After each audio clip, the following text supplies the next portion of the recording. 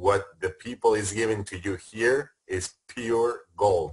So don't let it go. See, if you're taking your time to be in front of this computer, so do it for something, for purpose, for something that is going to grow in you, and you're going to go into the next level. So it's an absolute pleasure being here. You guys have put together a really, really nice program. The guests that you're getting on to this show, always interesting. I'm always tuning in. You call me an expert. That's very nice of you, but I learn a ton. I'll just do a really brief introduction here. I'm going to, today we're going to be hearing from some very, very special guests. And these guests are highly steeped in the world of medicine and in science. And that's what makes this whole project so unique, because we just have a degree of validation and confirmation that you just don't see in the nutritional industry.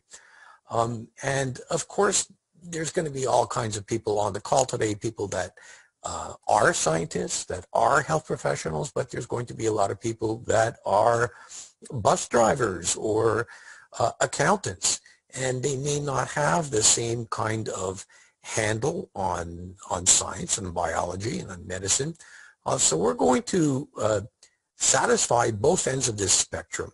And for the people that want to get really into this, there's a couple of things you can do. You can always visit my Facebook page. You see the address down there in the bottom left. There's always tons of articles there that you can access about glutathione, a bunch of videos at my YouTube channel. And finally, I'm going to shamelessly pitch my last book, which is a part of a best-selling series.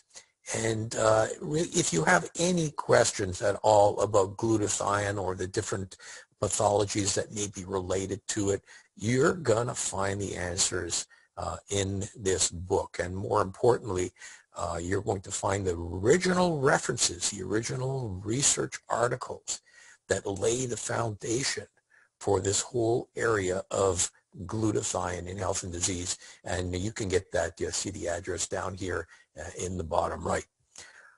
So let's start off by asking a very basic question. What is Immunocal? Now again, we've got very, very high-level scientists on today. We also have people that are studying in other areas or perhaps retired. Let's look at a couple answers. Well, here's one answer. And the majority of people are going to look at this and become totally overwhelmed. But there are those that are interested in this kind of explanation. We're not going to quite get there today, although a couple of our guests are going to be speaking at a very high level. But for those of you who are not attracted by these kind of explanations and are more concerned about marketing, you know, like what are you going to say to the person that you're in the elevator with when they ask you, well, what's this Immunocal? I see you've got it on your shirt or on your badge. What is it? Well, your answer really could be quite simple. You can say that this is the most important supplement that you will ever use. Now, of course, that's clearly marketing, but I can assure you from studying this industry for over a quarter of a century, it's true. This is true. This is absolutely true.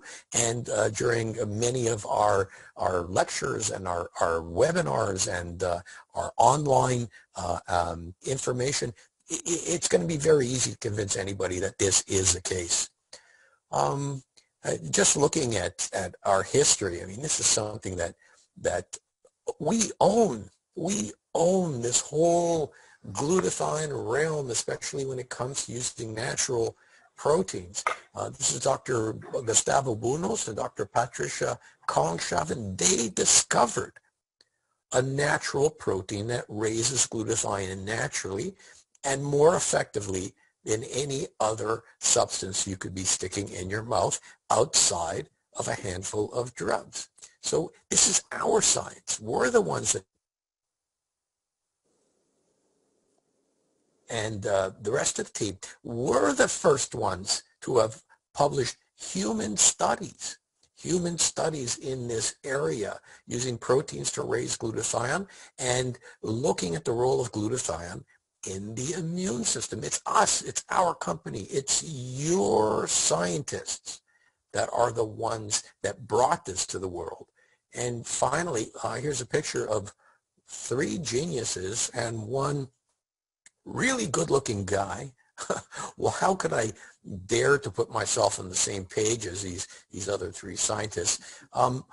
My major function over the last couple of decades is to take this knowledge and bring it to the rest of the world in a manner that it's digestible and understandable. So again, I'm going to boast a little here. I've sold more books on glutathione than all of the other authors on glutathione books in the world. And so what I've done is I've taken the message of these 3 incredible geniuses, and again, it made it available for everybody to read and understand. So we're talking, of course, about Immunocal raising glutathione. What does glutathione do? Very easily remembered by using the acronym IDEA, glutathione. What a great idea. I stands for the immune system. If your glutathione levels are low, your immune system is functioning at suboptimally. If your glutathione levels are high, well, then you can start to achieve optimal immune defense. D stands for detoxification. I tell people that next to water, you probably won't find a more important detoxification substance in your body. It detoxifies pesticides and herbicides and automobile exhaust and heavy metals and on and on. There are just too many thousands of things in our environment that we're exposed to that we don't need, and glutathione is critical and responsible for the removal of thousands and thousands of these. E stands for energy. Again, we can have a whole talk just on energy. Just to give you a broad sweep, when we look at part of what one of our guest speakers is going to be presenting today, you're going to see the importance of this in energy and in muscular performance. So I'm not going to steal any thunder from our guest later on. And finally, A stands for antioxidant. We call glutathione, and when I say we, I'm talking about many researchers, not just people at Immunotech. Glutathione is the master antioxidant, and it gained that notoriety for a few reasons, the most important of which is that given our knowledge of between 2,000 and 4,000 different antioxidants, none of them can work without the presence of glutathione. All antioxidant function depends on glutathione to drive this whole process. So there you go, 4 little letters that will tell you 95% of what glutathione does in your body. How does Immunocal work? Again, let's keep it simple. We'll get into the details during some of our talks. Number 1, it raises glutathione. And when I first started working with this, with you guys and with John Molson, we go back to like 25 years, not everybody, in fact, very few people have heard of glutathione, but given that there's over 150,000 medical publications to date, this is becoming part of our lexicon when you speak to anybody in health or nutrition. Now they have heard of glutathione and they're starting to understand it. And 2, how does Immunocal work? Not only does it raise glutathione, but it's also the most important protein that you could put in your mouth. And I say this again based on protein measurements such as something called a BV or biological value.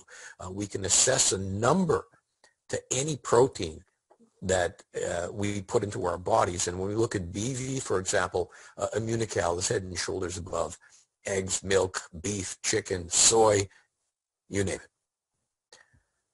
That should be enough reason for you to take it. What does Immunocal do?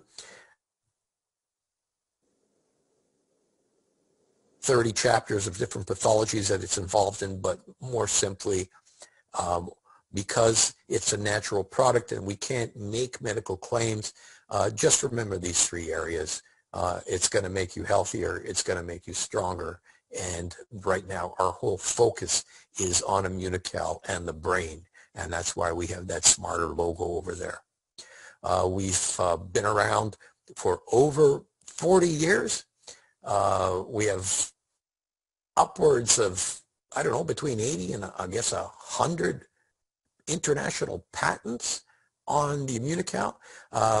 By the end of this year, it says 60 plus articles. I'm hoping that by 2021, we will have over 70 published articles in the medical literature on Immunocal. You're not going to find a company that has 5. And finally, these are books. Here's the Physician's Desk reference, a PDR.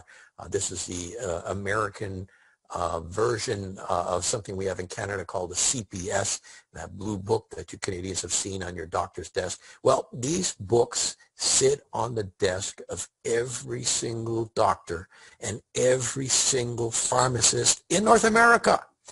And these books contain all the drugs that a doctor can prescribe. When you turn to the substances that start with the letter I, you're going to find something in there that's not a drug, something called Immunocal, listed with clinical indications, contraindications, clinical pharmacology, and all the other things entrenched into medical language that will make your physician or health professional quite comfortable that this is something that is legitimate and can be recommended to a patient. So I'm going to hand it back to you guys, and I tell you, there's you're going to have listen to some people are absolutely going to be quite impressive with what they're going to say about this. This is information that many of you have not heard before, and I'm so proud to have these people on the call. Thank you very much.